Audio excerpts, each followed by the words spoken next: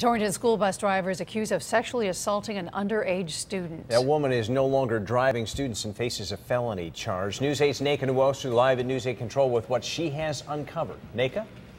Darren and police tell us the woman is Tina Scapin. We ran into her son outside of her home today. He appeared to be in his late teens to early 20s. He didn't want to talk on camera, but he told us that he is aware his mother is accused of having sexual relations with a boy not much younger than he is. A female bus driver in Torrington is accused of sexually assaulting a male student. Police identify the driver as 39-year-old Tina Scapin.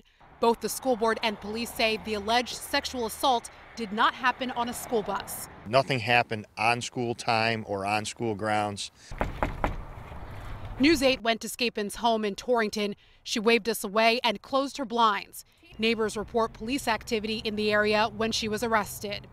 It was really late at night, probably about 4 or 5 cops out here. Really don't know what's going on. Just saw them all out here going through garbage and stuff. News of the sexual assault charges traveled from Scapin's neighborhood on Red Mountain Avenue to students at Torrington High School. It was all over Twitter and Facebook. Though she drives a school bus here in Torrington, the bus driver is employed by All Star Transportation. The company wouldn't comment, only saying that she won't be driving a school bus anytime soon. All Star assured us that the person would no longer be in Torrington until such time that the investigation is over, because we do have to assume innocence till proven guilty. Still, parents and students can't believe the allegations. Shocked, very surprised, disappointed.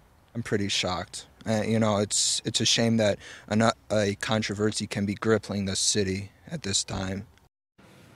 Scapin posted bond and was released. She is expected back in court later this month. Live in News 8 Control, Naka Nwosu, News 8.